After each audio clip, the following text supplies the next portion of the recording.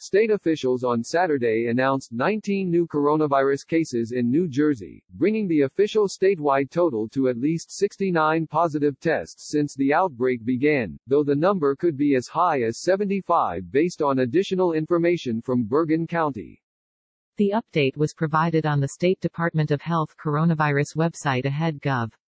Phil Murphy's telephone briefing Saturday afternoon with reporters about the ongoing spread of the virus, which has forced unprecedented shutdowns, cancellations, and school closures in the Garden State.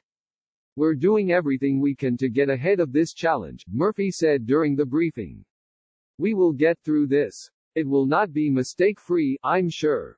The 19 new cases announced by the state include 7 in Bergen County, 7 in Middlesex County, 2 in Essex County, 2 in Hudson County, and 1 in Monmouth County. The patients range in age from 18 to 80 years old. 13 of them are women and 6 are men. State officials did not provide more details about the patient, such as where they live or are being treated.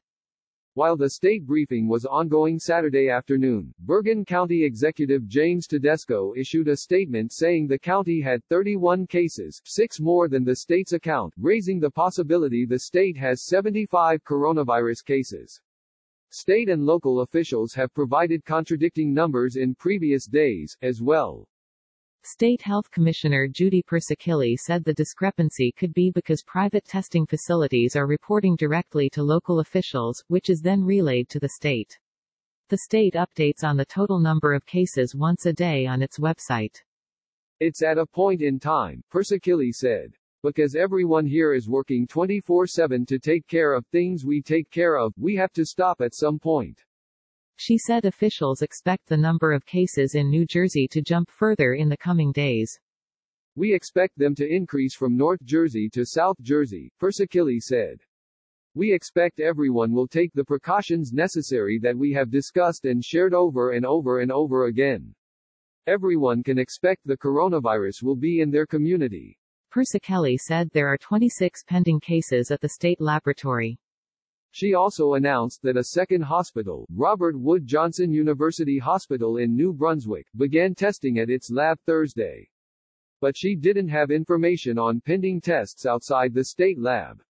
"I have absolutely no idea what is pending at the commercial labs and at the hospital labs," Persicilli said. Meanwhile, officials said Saturday they will no longer use the phrase, presumptive positive cases, because the Federal Centers for Disease Control said all positive tests conducted in public health labs are now considered confirmed.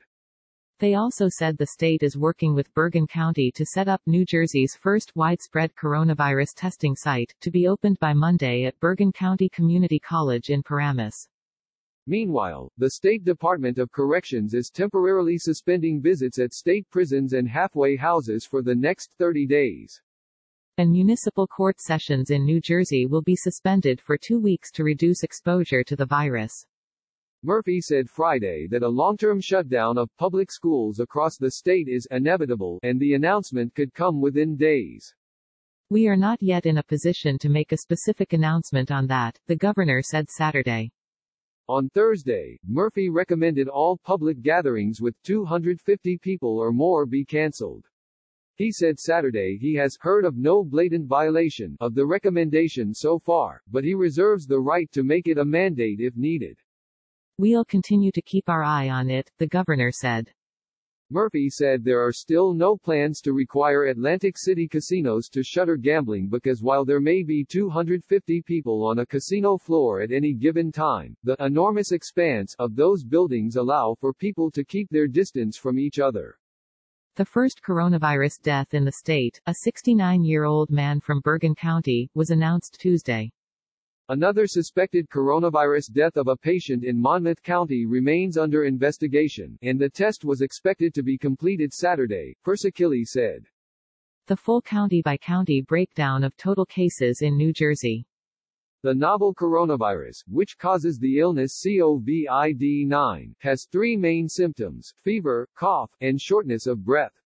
They usually develop 2 to 14 days after exposure to the virus, according to the CDC.